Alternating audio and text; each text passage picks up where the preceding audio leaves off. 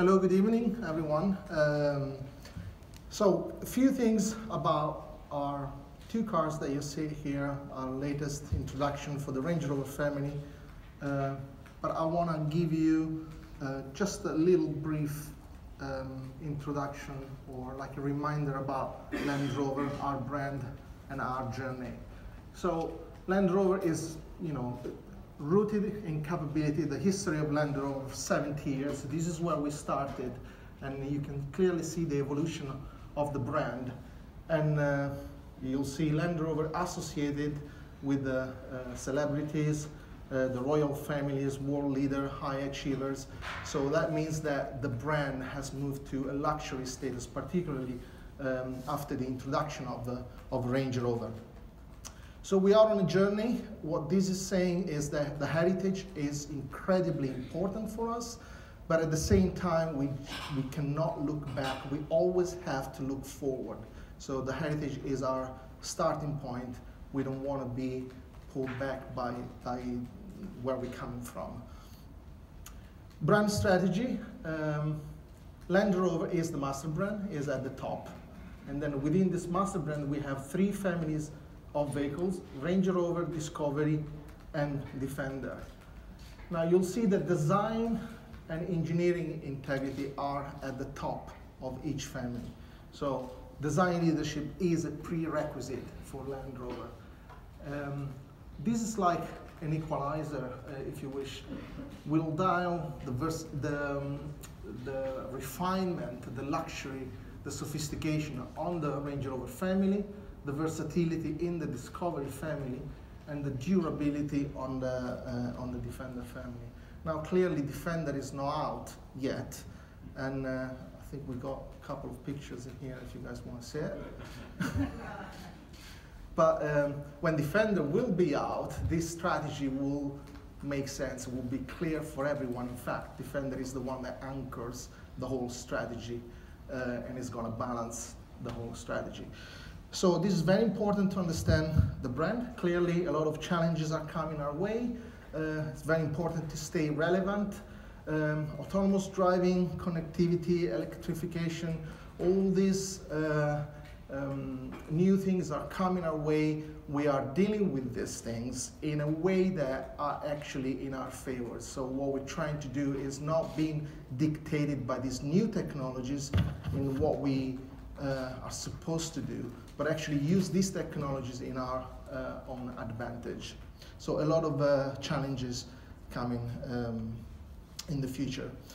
Design strategy, this is the foundation of everything we do at Land Rover, and it's based on 4 key elements. So modernity, relevance, sustainability, and desirability.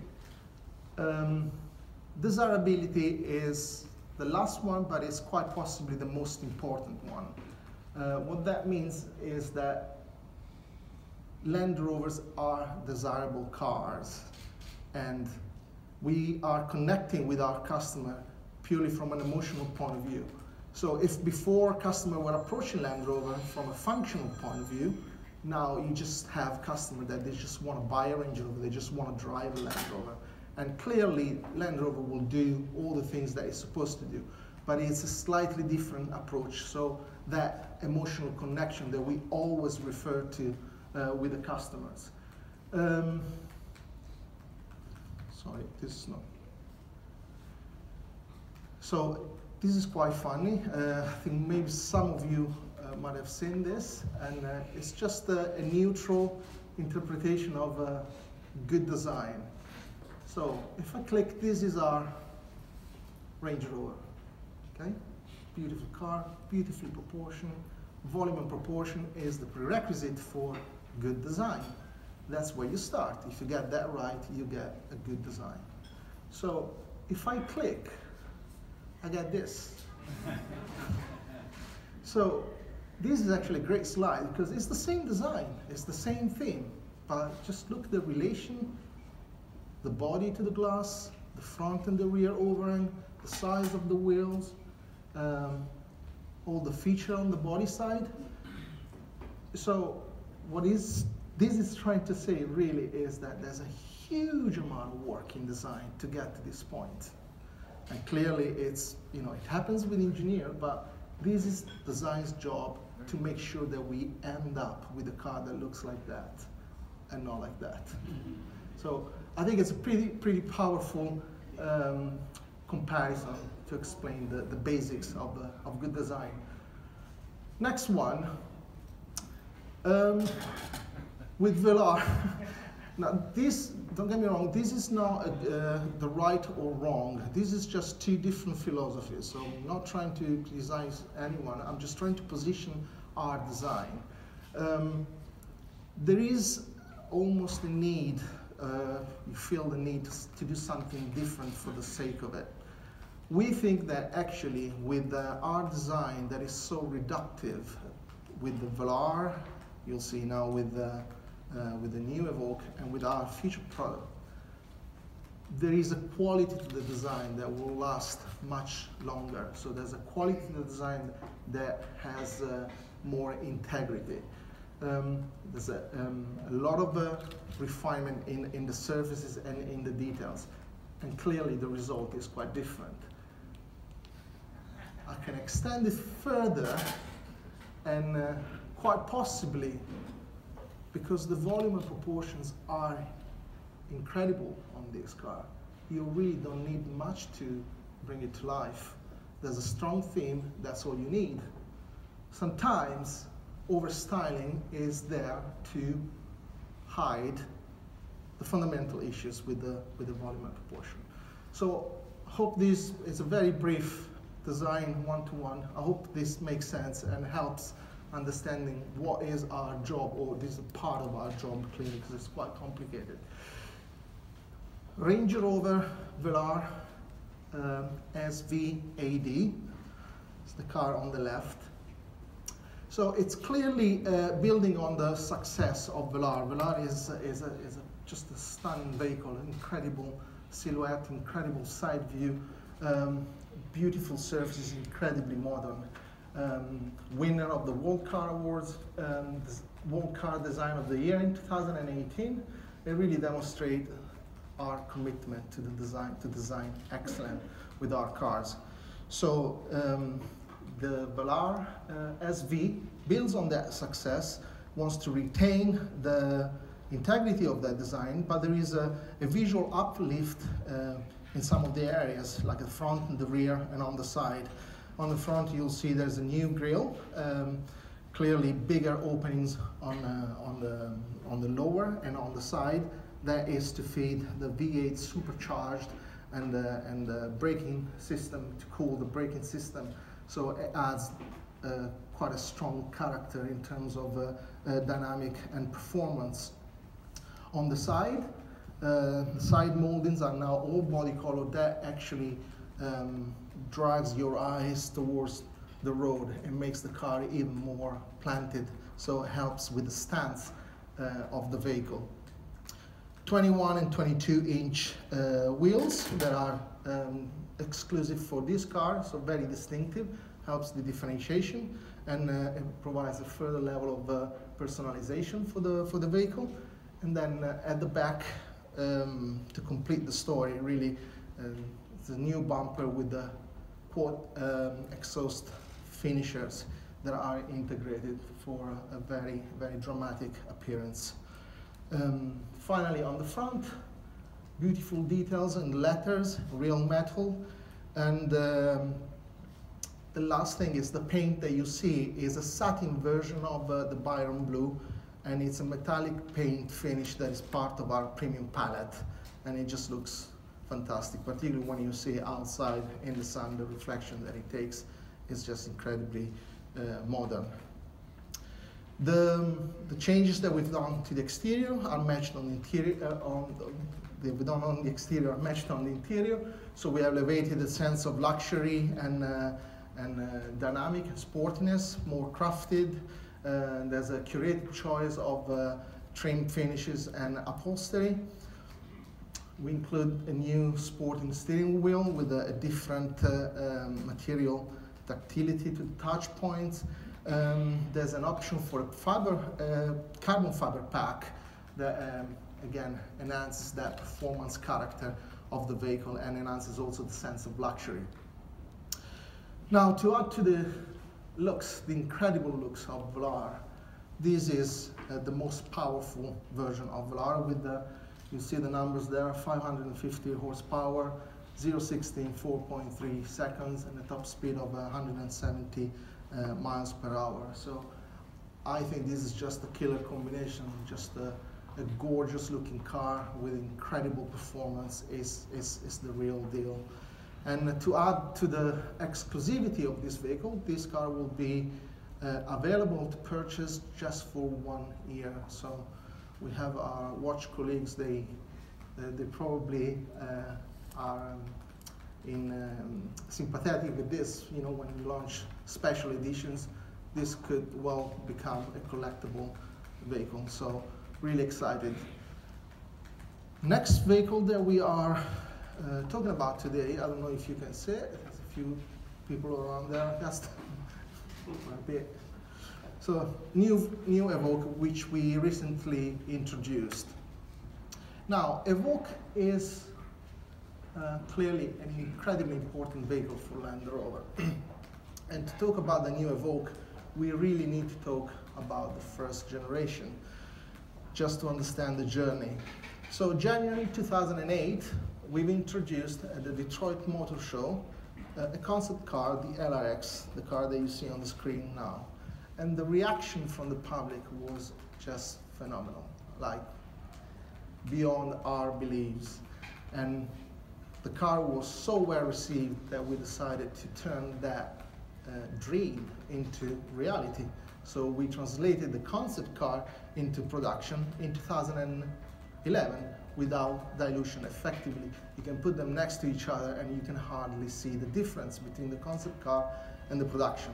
So Velar sold almost 800,000 vehicles, won over 200 awards, and it really changed the way we do business at Land Rover, because this is a car that brought almost 80% of the customer into the brand, people that were not even looking at Land Rover before. So it's that emotional connection that I was talking about before, design leadership. So you understand the importance of this vehicle for us.